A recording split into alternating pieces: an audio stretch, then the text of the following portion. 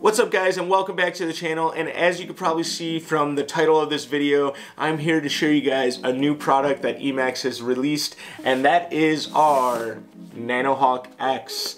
And you guys may be familiar with our Nanohawk series of drones, as we previously released the smaller 65mm micro drone, the original Nanohawk, that was intended to be more of an indoor flyer, and this bigger brother right here, the Nanohawk X, is intended to be more of an outdoor flyer. So let's go ahead and jump right into it, open up the box, let's see what you get, and I'll tell you a little bit about the drone. First, opening the box, you're gonna open it up, and you're gonna first see, obviously, EMAX, we give stickers, so you guys have your OG stickers right here, and then you'll also have your support business card. And this is how you're gonna get in contact with me if you have any technical questions or any warranty concerns. You can go to support@emax.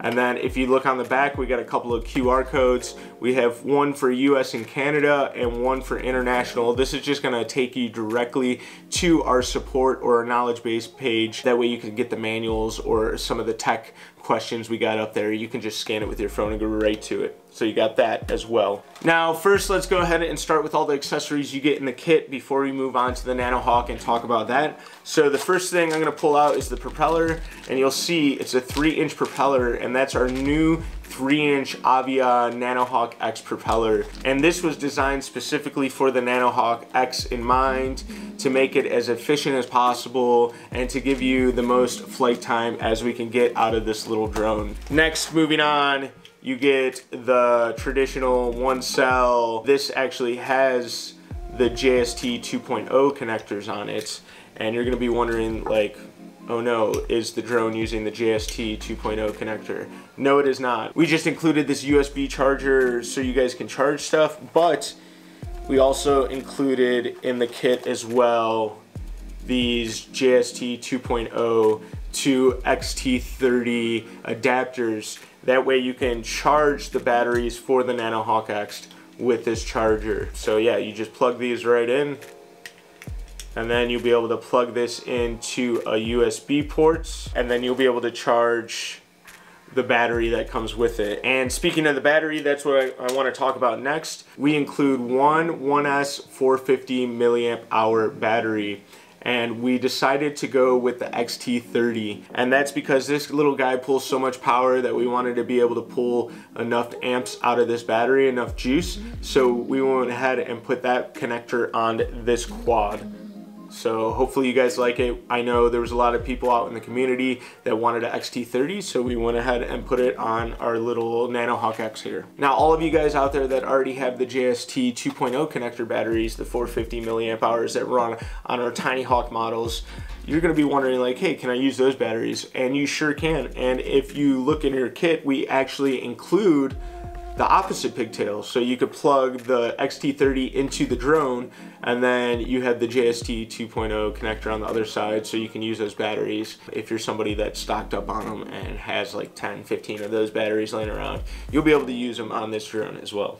Now the last thing to talk about before we get into the Nanohawk X is it also comes with a hardware kit, and that's going to be the hardware to hold the propellers on, a little screwdriver, and then probably an extra couple of screws, and yeah, an extra grommet, rubber grommets and stuff like that. The typical hardware kits that come with the EMAX products. And here it is, the Nanohawk X. This is what you guys came here for. This is what you're excited about, and I'm excited to show you guys. Now, if you look at this, I want to go over a couple of things that we improved and a couple of specs that makes this thing unique. Is the first thing, it's 41 grams dry. That's pretty impressive for a small craft. It makes this thing very zippy, and you can whip it around and change directions very quickly. So the second thing is that it runs on a 3-inch propeller, and that's swung by our 12025 11,000 kV motors, and that setup right there is beastly. It's quick, it's efficient, you're gonna get awesome flight times, and you're gonna enjoy this thing right out of the box. Now next, you can see the canopy is kind of designed like the original Nanohawk there, with a couple of modifications. we actually strengthened up the material, because on the last Nanohawk there was some slight vibration issues, so we went ahead and beefed the Nanohawk X up to a beefier plastic, and then we also improved how the camera sits in there, so you get no more jello whatsoever. Along with, we put actually a little dampening piece of foam underneath the camera. So any vibrations that do get to the camera, it's gonna hit this piece of foam before it even touches the camera, and you won't have to worry about any kind of vibrations getting into your video image on this little guy.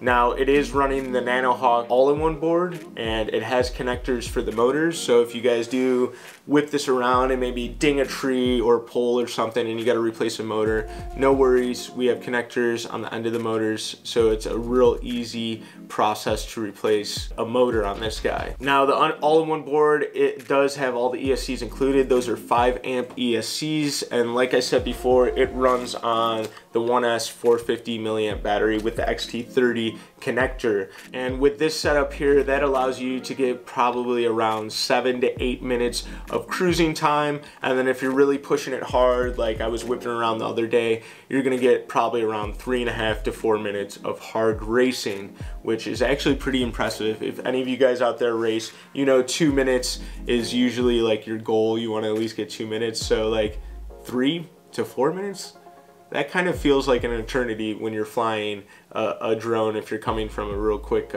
racing background of 2-minute flying. So super impressed with the flight times there. Now, we did go ahead and personally tune this. Me and the guys were working on a tune for the Nanohawk X to get it flying really good, but we did leave the rates alone, stock Betaflight rates. That way you guys can go in there and change them to whatever you like, but me personally, I don't mind the stock Betaflight rates. It's kind of a good middle ground for starting out. But if you do want to lower them or increase them, make sure to check out my video on this channel about how to increase your rates. Now, the next thing I do want to talk about is the VTX. It is switchable from 25 to 200 milliwatts. So yeah, that's pretty much it for the Nanohawk X. If you guys are interested in picking up one for yourself, make sure to check out the links below. There should be a link to the store. And if you guys have any other questions or you want to see more videos about this guy, maybe trying to get it bound to a certain controller or how to get it set up or change some settings, make sure to give those suggestions in the comments below. But until the next one, guys, I'll see you later.